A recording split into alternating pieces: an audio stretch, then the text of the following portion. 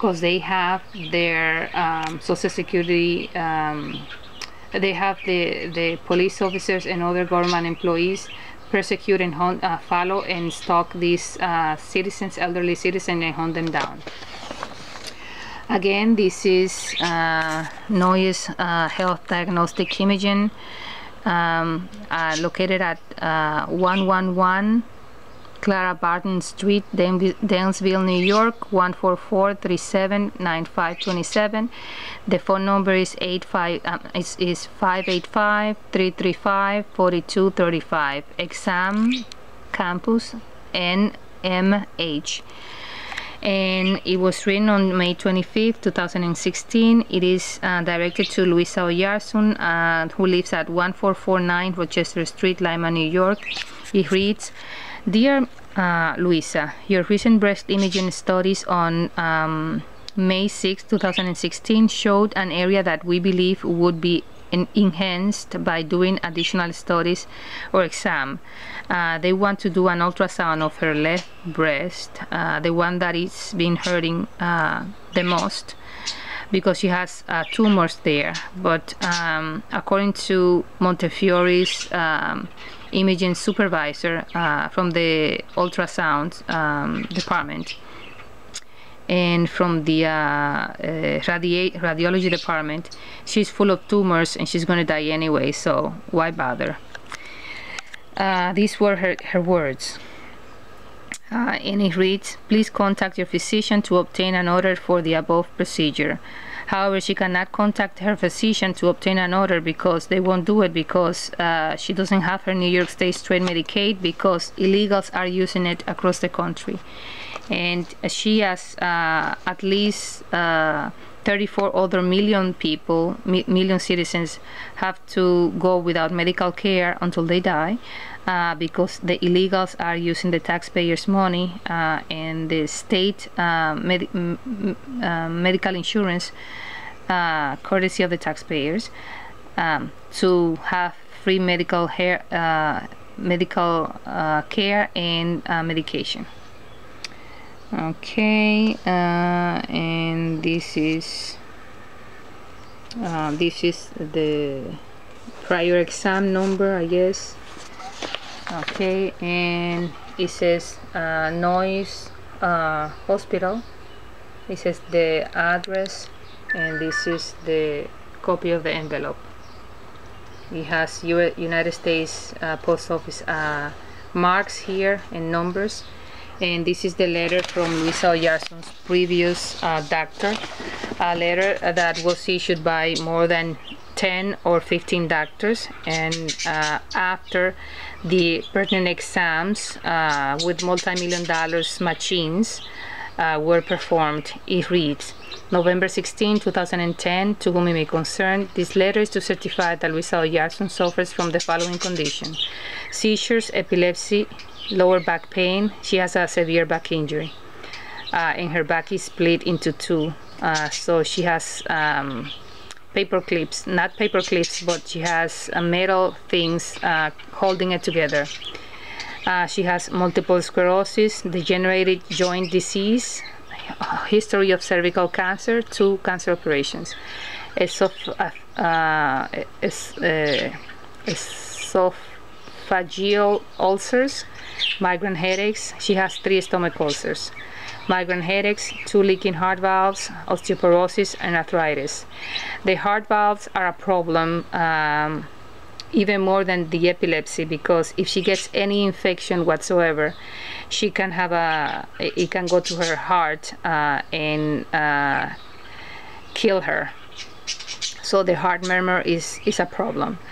Even, you know, it could be more than the epilepsy problem, because during a seizure she can have an epilepsy seizure and a brain hemorrhage and die. But if she's getting the right care, she hopefully will not get the seizures for a long time, and she will be able to survive. But if she gets any infection, it can go to her heart and kill her within hours. It continues 11 cervical cancer procedures in 1971, 1998, and something else. By the way, her lung cancer is not listed because she hasn't been able to see this doctor since 2013, the last time that she saw her, because this doctor was intersected by the illegals mafia, antagonized and threatened and yelled at, and she refused to continue to see Luisa Oyarzun anymore, and or falsified her medical file, as all the other doctors have done for the past 5 or 6 years. So the said mafia's employees can continue to sell Luisa Oyarzun's identities and government benefits, courtesy of the taxpayers, of course. And so since 2013 she hasn't been able to see this doctor, and after that, of course, she had to flee Westchester County because Kevin McGuire sent assassins after her.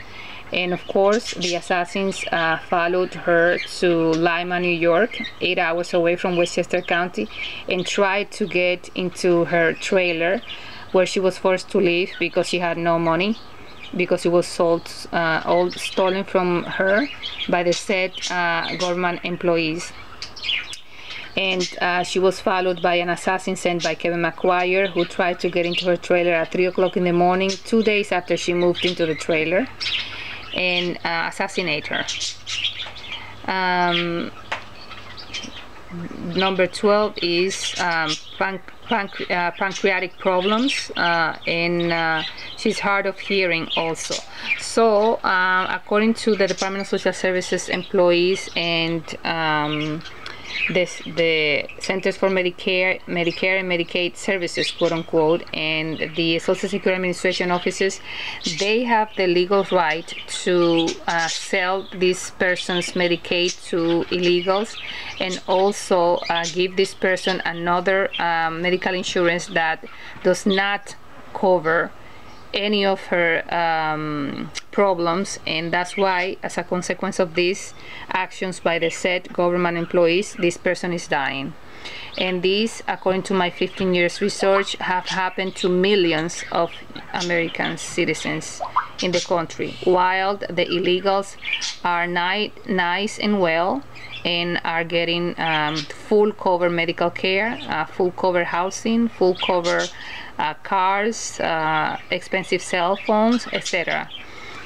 Which is very, very unfair, because you do everything right, you work for dozens of years, you contribute to your government benefits, your Social Security, and then other people enjoy those benefits while you die in extreme poverty and for lack of medical care and lack of medication. Again, this is a copy of the real Medicaid that Luisa Oyarzun had before having the misfortune of meeting Kevin McGuire. And this is the fake Medicaid issued by Kevin McGuire with no picture on it. Okay, you can see that the real Medicaid has an ID number of YP35597V as in Victor, and the fake Medicaid has another ID number, E as in Edward, D as in David, 09532H, and it reads, this is my New York State straight Medicaid, which was changed when I moved to Westchester County in Westchester, New York, by the illegal aliens mafia members working at the Department of Social Services in Westchester County, meaning Kevin McGuire and his supervisees. But there was another illegal aliens mafia member there who got fired after we reported him. His name was Mahon, and I think he went to jail or something like that. Anyways, it looks like Kevin McGuire has more connections, because he said that he's connected to the New York State Governor Andrew Cuomo. Of course, this was after, this was before Andrew Cuomo was investigated and caught in different illegalities, and now they want to send him to jail. The bottom Medicaid has a notation also, and it reads, "This is the Medicaid that the above illegal aliens mafia members replaced my original New York State straight Medicaid with in order to sell it to illegals across the country and illegal aliens mafia members who wanted to buy it. This is also the same Medicaid that the Livingston County Department of Social Services illegal aliens mafia members want me to use so they can continue to sell it to illegals." And this is the end of the fax, of this fax to the illegal aliens mafia member, Department of Social Services employee, Diane Dane. I hope you have learned a lot with this video, and I hope you protect yourself, because the responsibility of the government is to see that its citizens are well taken care of, that